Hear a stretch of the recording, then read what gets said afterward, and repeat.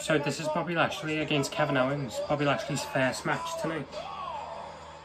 But Bobby Lashley has to defeat Kevin Owens, Seth Rollins and Big E to qualify for the WWE title match at day one.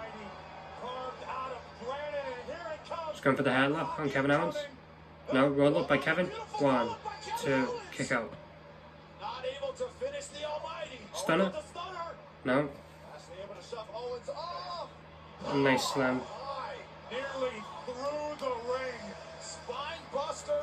No, he's setting up for a headlock. It's all elementary from here on out.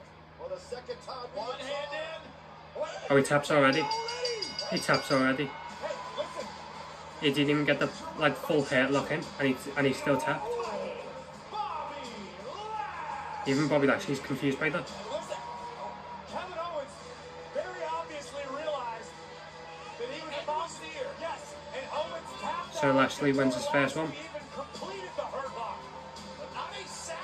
Yeah, even Lashley's confused by that. Just tapped out even before the full headlock was in. Take a look at this.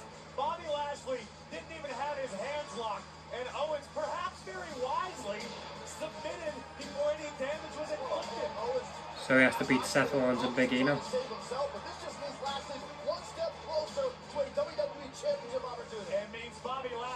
Oh, Seth Rollins is mad. What was that? What was that? He didn't even try. He didn't even try. He tapped down before he even had him in it. I'm here to tell you you're up next. Oh, Seth Rollins is up next. Seth Rollins is up next against the almighty Bobby Lashley. Seth Rollins is next. Lashley's still not thrilled about how Kevin Owens submitted, but the fact is Lashley wanted to punish KO, but the night is just getting started. That's right. And we'll hear from Big Time Bex as her story continues.